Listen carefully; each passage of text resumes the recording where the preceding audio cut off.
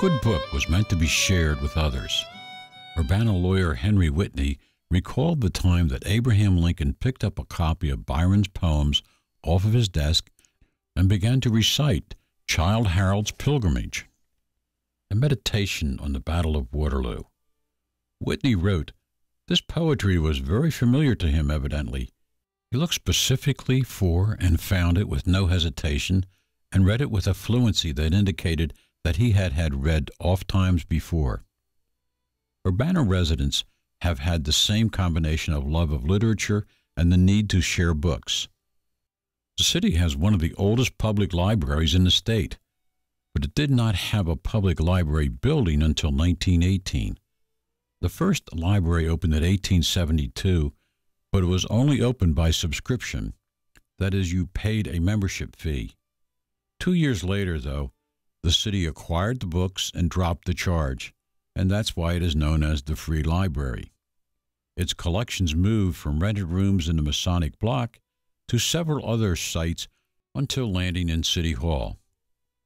Around the country, town library boards had turned to steel magnate Andrew Carnegie for funds.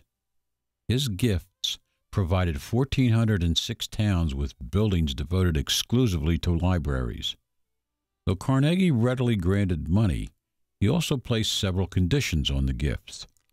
Municipalities had to own the site where the library would be built. He also believed that the community which is not willing to maintain a library had better not possess it. These maintenance pledges were a major stumbling block for many towns and villages. Urbana's library board set out to convince Carnegie that the city deserved his gift, and in 1914, voters approved a bond issue to purchase land for a new building. It was one of the first local elections in which women could vote. It was reported that considerable trouble was experienced by clerks recording names. Widows almost invariably gave the Christian name of their lamented husband when they should have been giving their own.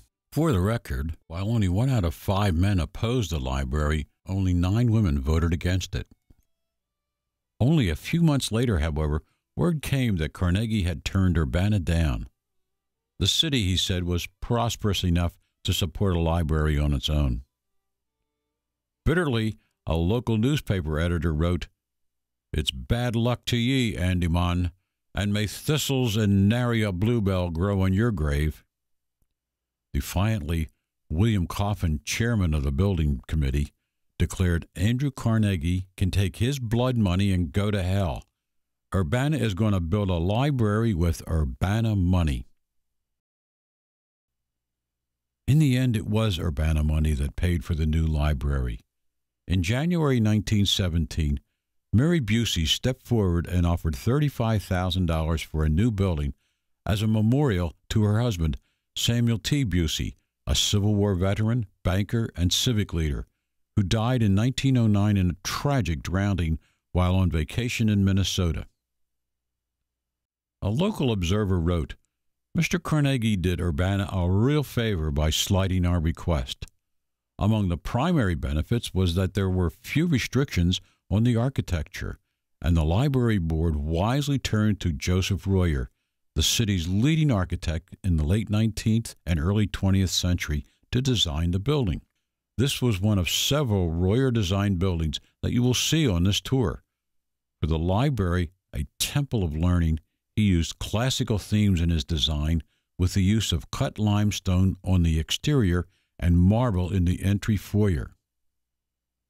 Today, the Free Library has a reputation as one of America's best public libraries based on surveys published by the American Library Association. If you have time, step inside and visit the Champaign County Archives, which holds a wealth of information on the history of Urbana and Champaign County.